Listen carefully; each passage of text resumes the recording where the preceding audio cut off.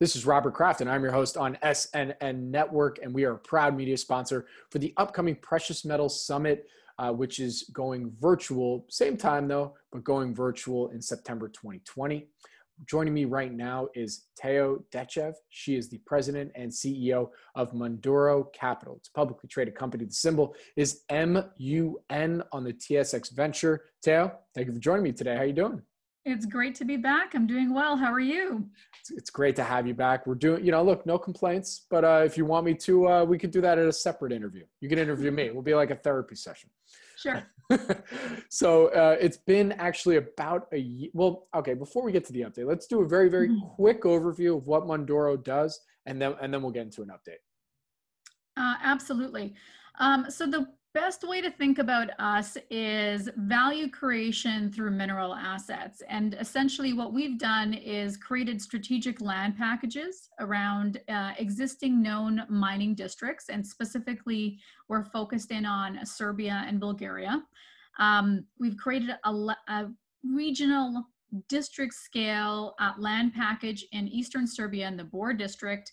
We've started partnering that off. We've brought in partners over the years, and our kind of potential for all these projects is to essentially dilute into a royalty position for each of these mineral projects. So there's 8 of them. One of them is joint ventured with JOGMEC. Another 4 are joint ventured with Vale, and the remaining 3 are available for optioning with new groups, which we're currently in discussions with. All right, so let's get to that update. It's been actually, I think the last time we talked was, I think like this week last year. Yes. A lot's changed, right? I mean, just in the world and potentially in the company. So let's dig into that. What are some of the corporate highlights, would you say, in the last year? That's a really great question. You know, the first quarter, we got a really strong squeeze in the copper market as a result of the health pandemic. That created a real downward pressure on the copper prices, primarily because there was, a perception at the time that there would be significant slowdown in the economy, and clearly there was, but there has been since then a significant pickup.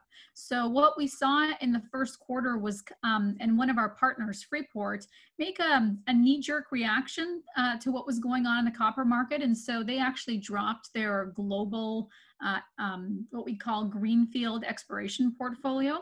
Our 2 of our projects that were partnered with Freeport were part of that decision. So 2 of our projects actually came back to Mundoro pretty much at the end of the first quarter.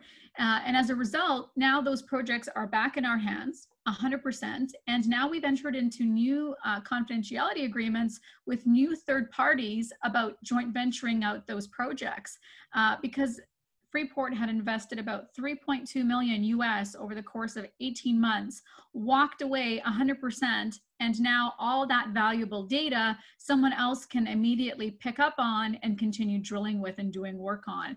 So it wasn't a reflection of the projects or the results. It was really a reflection of what was what a really intense squeeze on the copper markets in that let's call it 3 months that overlapped between, let's say, March and right into the end of May. So would you say that, the corporate highlights that you just went through, do they all fit? I mean, obviously, look, notwithstanding what happened with COVID, which is still ongoing, notwithstanding that, would you say all these highlights are things that really fit the vision that you've had for the company up until this point? Yeah, absolutely. We're a big believer that the copper market, it's fascinating. I've been in the business for 20 years, and the precious metals markets, certainly gold gets a lot of attention, and there's a lot of gold bugs out there, and, we all believe in the future value of gold.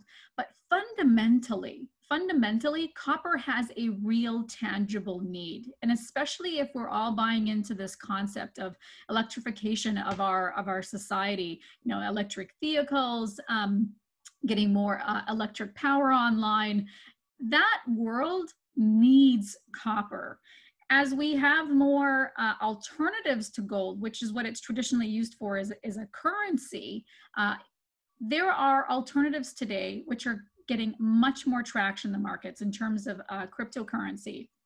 So our fundamental view is that the dynamics of why the gold market trades is going to change. In reality, we probably shouldn't be mining any more gold. The gold above the ground will become more and more valuable as it's a finite commodity that is competing with other alternatives for store of value. But the copper market, we need to mine more and more natural copper resources. So fundamentally, as a driver in our company for the last 10 years, we have clearly seen that there is a huge demand for copper assets. So our focus in the Tecknion belt, and this is something, we went there because there was really good potential for large scale new discoveries, but also it is an extremely well-established copper district. It has been mining for 100 years copper. So we kind of see it as, Serbia as the Chile of Europe. And we think that market is going to become more and more established over the next decade and two. So we've built a very strategic land position. Our assets are focused on copper and gold with primarily copper miners as our partners. And our vision is that, we're not sitting here telling investors that, someday we're going to become a miner in a large scale copper porphyry mine. What we're saying is that we're the catalyst for those land packages, for those discoveries that we then transition into our mining partners, and then we get carried through a royalty that creates substantial value for our shareholders. So let me ask you a question. And I asked this the other day because I was talking with an economic geologist who, they had this project where they'd known about it for 25 years. And yet yes, they only recently went in and now doing, you just mentioned where you're look. So I don't want to say the name because I'm going to butcher it, but the Tecknion belt, right? Yes. Yes. Okay. I said it right. So you said that there's been mining going on here for over 100 years. What has taken so long, and how were you strategically there to take advantage of some of these potential opportunities? That is such a great question. In the geological world, there's no, people are not surprised when you talk about the metallogenic belt of the Tecknion belt. Everybody recognizes that there's lots of mineral resources there. It had been primarily in Soviet hands for a very long time. Let's say until, clearly until the early 1990s when the communist, let's call it, wall fell in 91. But after that, it went through years of transition where, the governments were just starting to get their footing in terms of how the rule of law worked. I'm going to say that didn't really start to take a firm foothold until probably 2008. So it took a long time to transition. When we got there, it was in 2010. And the government had been right at that important part of their, what I call mineral industry life cycle, of transitioning their laws into a more Western context, meaning here's exactly how you pick up a license, here is exactly what is required to maintain a license, and here's how you transition into an exploitation license. Without those three catalysts in the law, it's very difficult for foreigners to invest. That happened in Peru and Chile back in the 70s and 80s. That is why you see such a strong investment industry and natural resources in South America, and particularly those two countries. So we saw that transition happening in Eastern Europe, in Serbia and in Bulgaria. We got there right at that right time. For us, a big thing was being in there first in terms of land packages, because that's obviously in our business, an extremely important catalyst. We got there, we got the strategic land package around the Bore mines. And then since then, because of the really important discovery of Chukaru-Peki, you remember when Reservoir made that fantastic discovery with Freeport, which is one of the most valuable copper and gold mines in the world, that refocused investment interest in the district.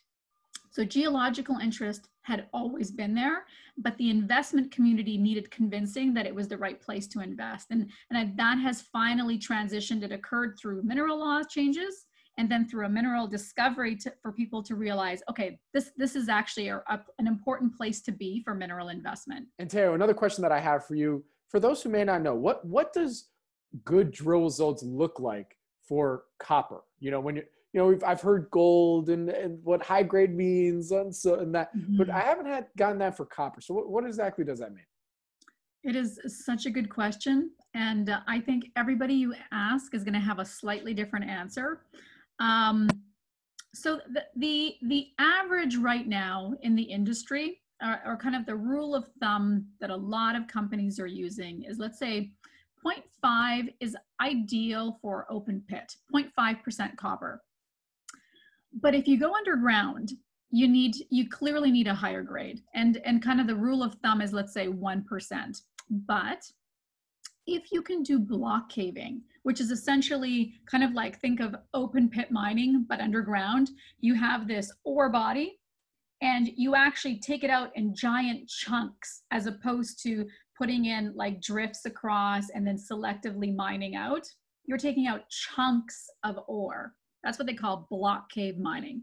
If you can do block cave mining, which is it's not an easy task. There's only about 6 companies globally in the world that have done it successfully. If you can do that, you can probably get away with 0.7, 0.8% copper underground. So when you look at that, when you look at the results of copper deposits that are being drilled, a lot of what we're seeing in the industry is that 0.3, 0.4. That can be economic under certain conditions. Like, for example, is it an established mining district? Are there roads and infrastructure already there that you're not paying for? If that's already been established for you, then 0.3, 0.4% can work in an open pit. But it depends on obviously the size as well. So it's not, the thing with copper is that it's fascinating. It's such an important market in terms of its use, but its mining is it's a smaller industry in terms of the number of miners. So it's it's extremely high engineered mines.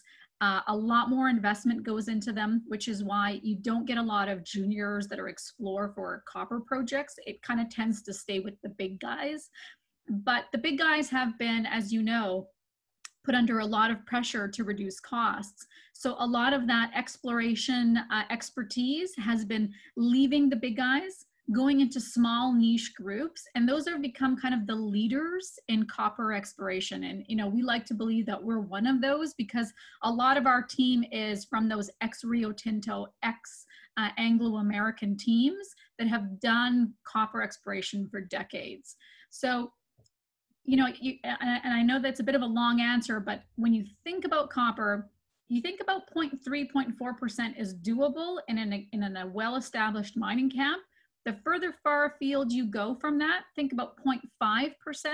And then if you go underground, it's got to be 1% if you're doing more traditional selective mining.